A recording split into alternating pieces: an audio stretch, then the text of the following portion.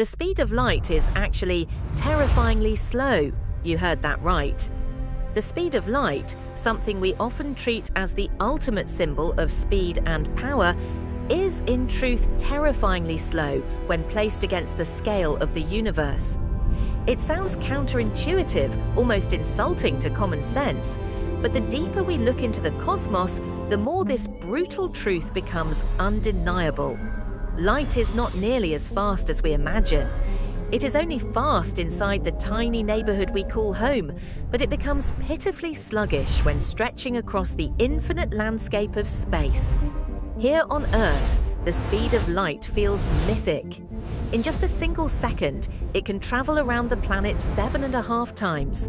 Nothing humans have ever built, no rocket, no particle beam, no propulsion system, even comes close.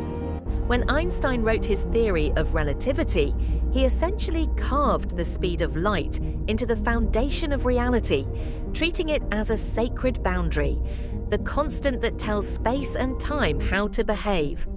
But this idea crumbles the moment we expand our vision beyond the solar system. Out in the vastness of the universe, where distances are measured not in kilometers or astronomical units, but in light years, thousands of light years, millions of light years, and billions of light years, the speed of light becomes unimaginably slow. Slow in a way that makes communication, travel, and even awareness between civilizations almost impossible. Light is history, not the present. The sunlight that touches your skin is not now. It is 8 minutes old. Whatever happened on the sun during those last 8 minutes is completely unknown to us.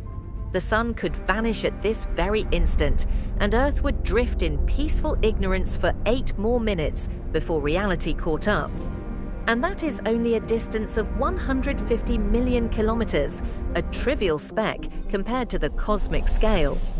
When you look at the Andromeda Galaxy through a telescope, you are not seeing it as it is today.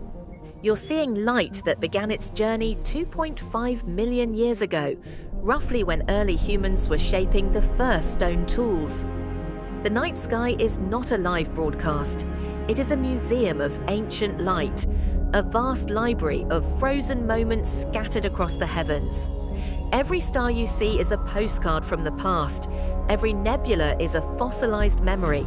The farther we look, the older the universe appears. If Earth